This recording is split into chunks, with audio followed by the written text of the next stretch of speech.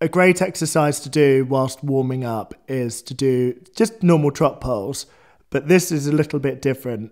With these trot poles, they're just scattered randomly with random distances and not always particularly straight. My reason for doing this is for the horse to actually look down and see what it's trotting over.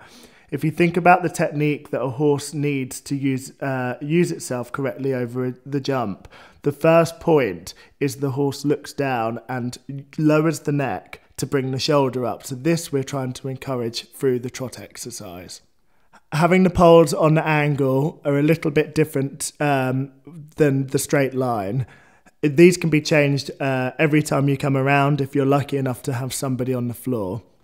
Now, your job as the rider is to maintain a nice rhythm in the trot and aim for the centre of the poles.